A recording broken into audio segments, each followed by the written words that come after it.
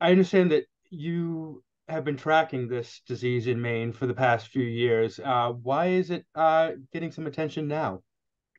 Yeah, so US CDC did a report that looked at many years of data, so 8 years of data, looking back to when we had our first earliest cases of babesiosis in Maine, all the way through to now.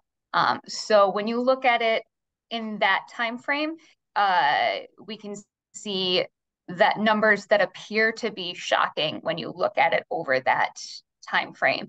However, from Maine CDC's perspective, we've been seeing this increase happen year after year after year, and we've actually considered babesiosis to be endemic in Maine for several years based on that increase, and we've been taking actions because of that. And how does babesiosis compare to something people are already familiar with, Lyme disease? Yeah, so babesiosis is spread by the same tick that spreads Lyme disease in Maine. Um, because this germ or this pathogen tends to come in to the tick population a little bit after Lyme disease. Lyme disease has had a lot longer time to spread and gain traction. So we tend to see fewer cases of babesiosis in Maine than we do Lyme disease, but since it is spread by the same tick, there's the potential that it could be seen anywhere in Maine that tick is found, which these days is in any county in Maine. And what should people be aware of? Take the same precautions you would with Lyme disease?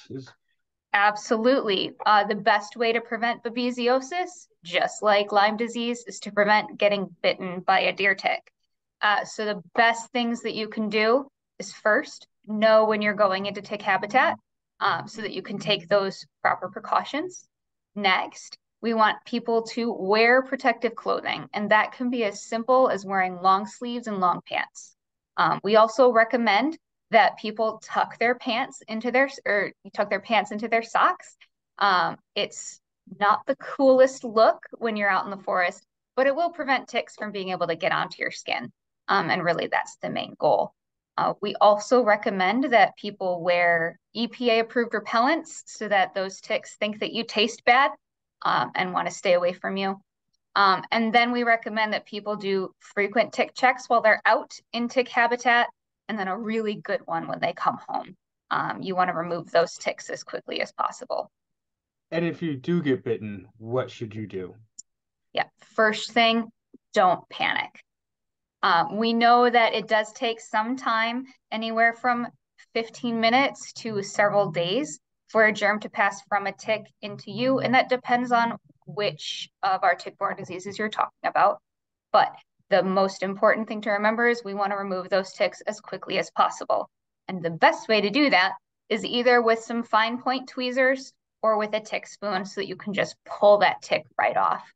There are a lot of other methods that you may see on social media or on the internet, like using petroleum jelly or nail polish remover to remove a tick. But the fact is, those methods just take too long to get the tick off.